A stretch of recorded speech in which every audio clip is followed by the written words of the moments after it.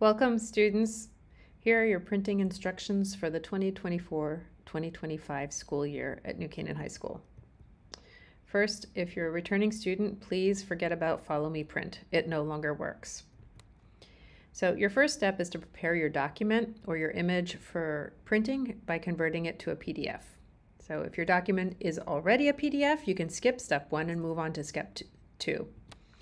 If your document's a Google Doc, you have to convert it to PDF by going to File, Download, and then selecting the PDF document option.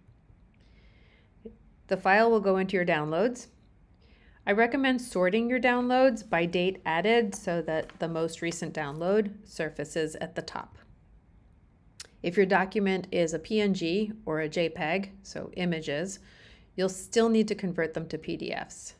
So open the image and go to File, and then hopefully you have an Export as PDF option, but if not, you can choose to change the file extension.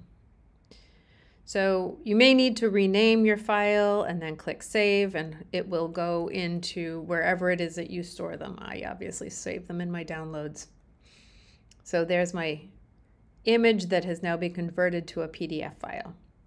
Step 2 is to email your print job. So go to ClassLink, open your Gmail, your school Gmail obviously, click the Compose button, and in the To field, you're going to choose Print Me at ncps-k12.org.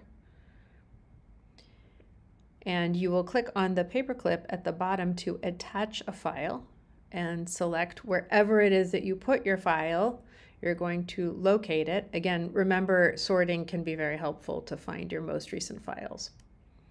And click your file to select it and then attach it by clicking the word Open. This is on Mac. It might be different on a different device. And make sure that your document has appeared at the bottom of your email. And then you can click Send, but it's going to give you a warning saying, hey, by the way, there's no subject line. That's okay. Just click the OK button. And it can take 3 to 10 minutes depending on the size of the job.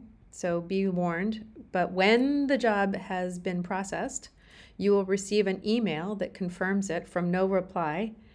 And the body of the message will say your email to print job has been received and is being processed. And at that point, you can go to step 3, which is to collect your print job. So go to one of the printers in the building and click on the right keyboard icon on the top right. Enter your lunch pin. It's a 5-digit pin also on your ID card. And click on Print Release. And then check the box of the job you want to print. So like that. And then click the Print button on the bottom right. And then you can pick up your job in the tray. That's it.